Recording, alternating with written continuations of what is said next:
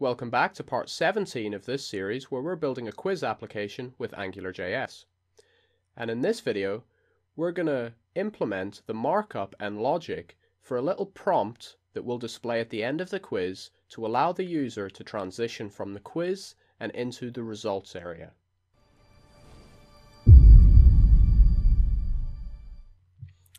So hopping into our HTML, we're going to add this right at the end of our row that we created for the questions, just in here, and we'll create a well. We'll make it a small well, and just on here we'll add an ng show, because we only want this area to show when the finalize flag has been set. And then inside here we'll create a row and a quick full width column, and then an h3 that just says, are you sure you want to submit your answers? And then two buttons. Button 1 will say yes. Button 2 will say no.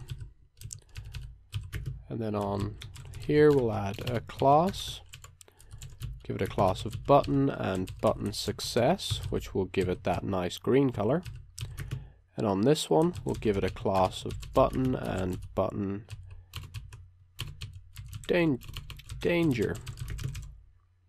Now we want to add an ng click onto both of these buttons to add some functionality. Something needs to happen when the user clicks yes or no.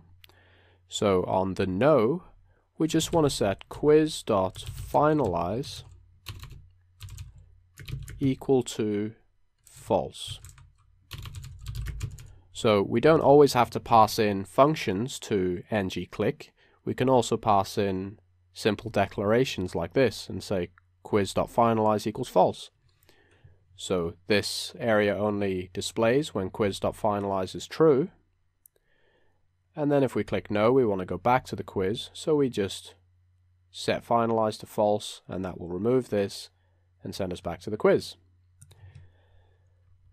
And then on this one, we say ng click, and we will run a function that we haven't created yet, and we'll call it finalize answers.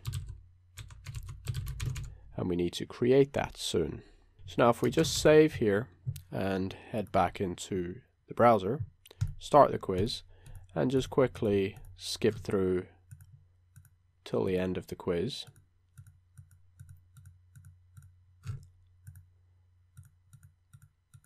So we've got a little bug there we need to fix. But what's occurring here is we're getting the prompt up, and the question is also remaining up there.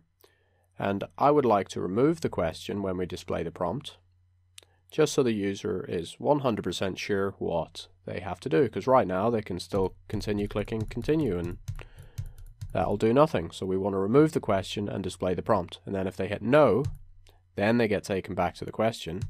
And if they hit yes, then they'll continue forward. So we'll just fix that little bug on there. Oh, there we go. It's class equals. We'll save that. So we tested the no and it worked. It took us back to the quiz. But we want to make sure that the question doesn't display if this is displaying. So we'll use ng hide on our question and use this same finalize flag. So we'll scroll up to our question here. So this well, so this is the gray box that holds the question, and we'll say ng hide equals quiz.finalize. And we'll save that. And now again we'll skip through the questions quickly. And there we go. The prompt displaying, button's nice, and the question has disappeared. If we click no, the prompt disappears and we're back at the questions. Then of course if we click yes, nothing will happen because we haven't created that function yet. So now we can create this finalize answers function. That will be in our controller. So we'll declare it up at the top.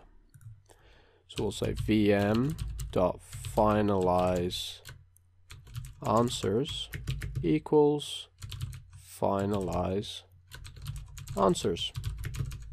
We'll save that, make sure I added the S onto there, I did. And we'll scroll down to the bottom and create this function. Function finalize answers. And then inside here, we just want to reset everything that we've done throughout the course of this controller being in existence. So we will say vm.finalize equals false. We'll say num questions answered equals 0. And we'll say vm.active question equals 0. And now we're going to call a function that we haven't created yet, which is on the quiz metrics service, and we're going to call it markQuiz. And then we will call quiz metrics dot change state.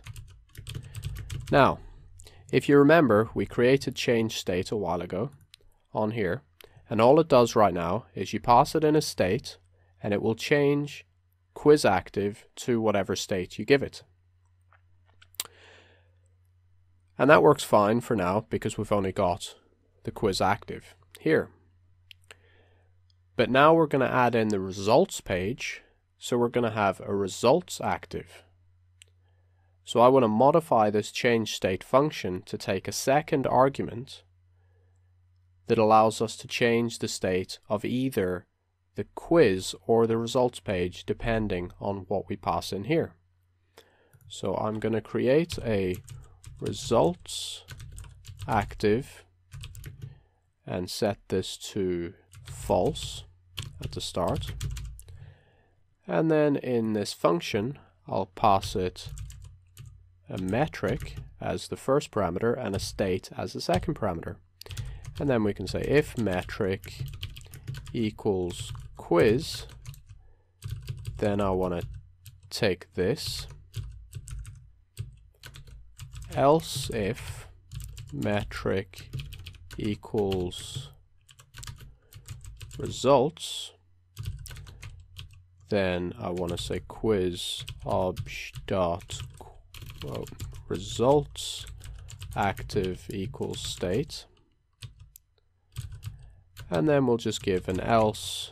So if there's a metric that's passed in that we don't recognize, we just return false. So now we can come into our quiz controller and pass in quiz, and we want to set the quiz state to false, so it's now at the end of the quiz. And we'll copy that line and we'll change this to results,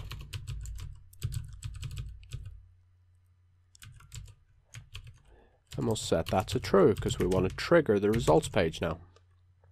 And that's our finalize answers function. But this change state function was used inside our list controller, passing just one parameter. So we need to go back to our list controller and change that to make sure we don't break our code. So we'll head into our list controller, and here we've got the activate quiz function, which calls change state. And we want to change the state of the quiz to true, because this activate quiz is obviously activating the quiz, so we want to change state of quiz to true. Save that. Head back into our quiz controller. So now we need to create the markQuiz function, which is what we'll tackle in the next video. For those of you that haven't checked out my website yet, I do a full article write-up for every single video that I put out on YouTube, and that will include code snippets and other little things that will help you along. The link to the write-up for the current video is on the bottom left of the screen. And if you just want to continue watching this video series, then just click the link in the center of the screen and we'll get started with the next video.